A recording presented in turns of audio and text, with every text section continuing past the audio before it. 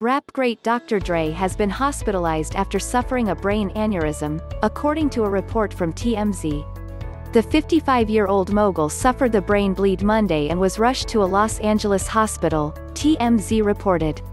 He went straight to the intensive care unit at Cedars-Sinai Medical Center. Dr. Dre suffered a brain aneurysm, according to a report. Mike Coppola at Getty Images. Dre, whose legal name is Nicole Young, was in stable condition Tuesday, according to TMZ. Doctors were running tests to see what caused the aneurysm. The legendary producer is in the middle of a messy divorce with his wife, Nicole Young. A hearing in the case is scheduled for Wednesday.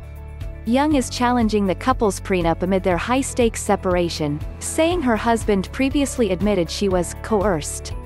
After coming up with NWA, Dr. Dre's debut album, The Chronic, in 1992, made him a music superstar. The Compton, Calif native later branched out to become a music mogul worth nearly $1 billion.